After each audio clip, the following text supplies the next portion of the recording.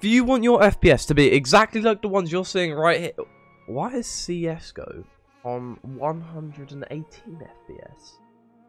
And why is Gang Beasts on 100? Well, stick around because I'm going to be telling you how to optimize any of your AMD graphics cards right now. So let's get straight into it.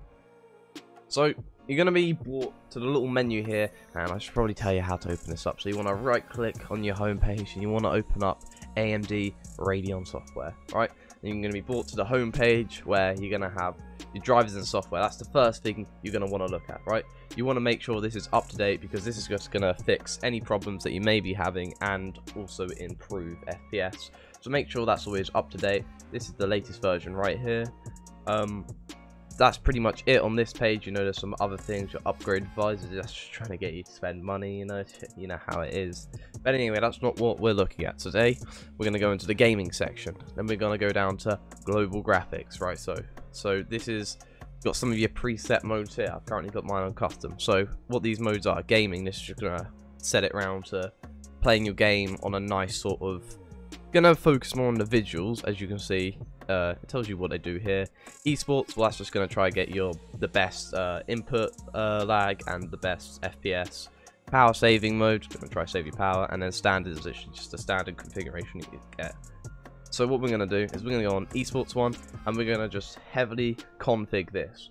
So starting off with anti-lag, you're going to want this on. This is basically going to get you the best input times that you want.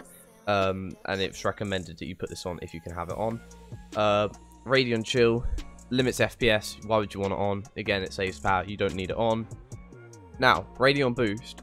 You can try and fiddle around with this and see if it works out for you, but currently not many games support this, so I'm going to recommend that you keep this disabled for now. But however, you can see if this does boost it for some games, but I'm going to recommend you keep it disabled. Image sharpening. Right. Image sharpening.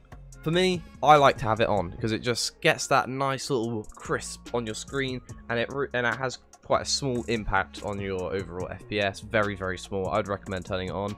Now, you may find that 10% or 100% or 50% will be better for you. You just have to fiddle around with that. However, I recommend if you've got, excuse me, jeez, what the Radeon Enhanced Sync. This is basically an alternative to VSync, so straight away, no, you don't want it on. Have that disabled, you don't want it on. And as well as here, the vertical refresh as well, more VSync, you don't want it off. Always off. Make sure you've set that to always off, because that's...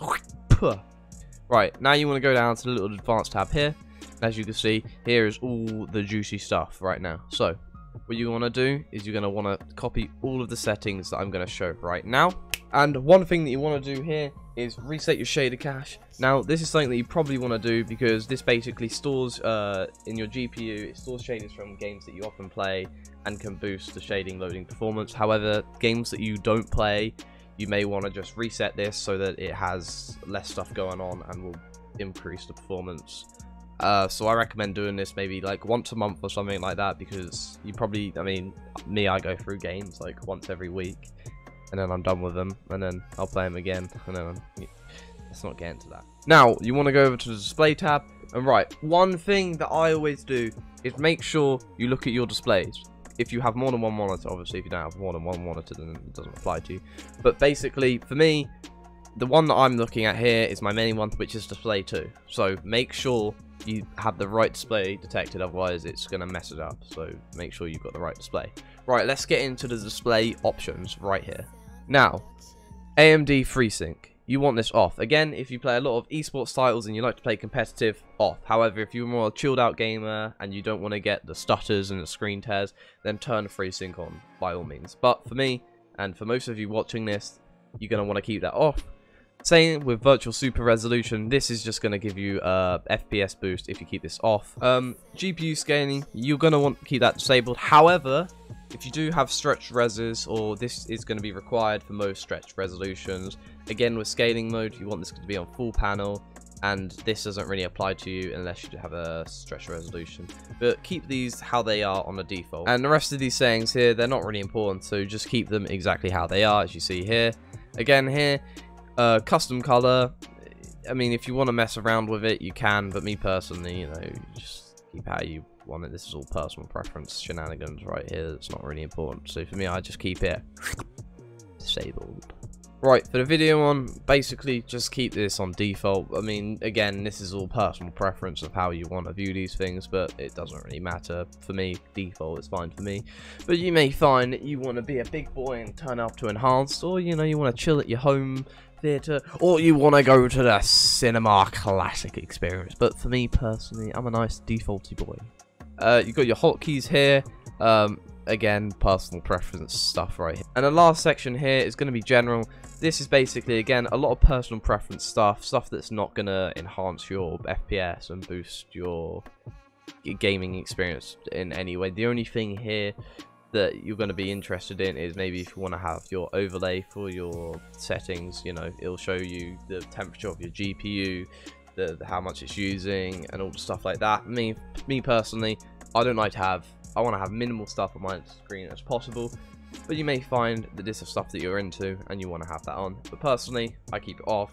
You know, if you want to get into it, and fuck up your PC completely. Right, and that's basically it. Your AMD settings right here are optimized. Let's just close these bad boys. But that is not it. There are some things that you can do to optimize your Windows to get a far more better gaming experience. Now, the first thing you want to do is you want to go into game. What the devil did I just? You want to go into your game mode settings right here, open that bad boy up, and what you're going to see here is game mode on. You're going to switch that off, and basically this is going to cause a lot of stuff like crashes, stutters, and performance issues. So you want to turn this on for all Radeon GPUs. However, if you're NVIDIA, I don't even know why you're here if you've got an NVIDIA graphics card. Another thing you want to do is you want to go straight over to your settings, and you want to go over to system. And another thing that can occur sometimes is that your FPS of your monitor may actually be taken down by doing the settings. So you want to go into advanced settings, go into the display adapter, and you want to go down to monitor and just check that it's on the max hertz that it can be. Apply that, okay, and you can close it down.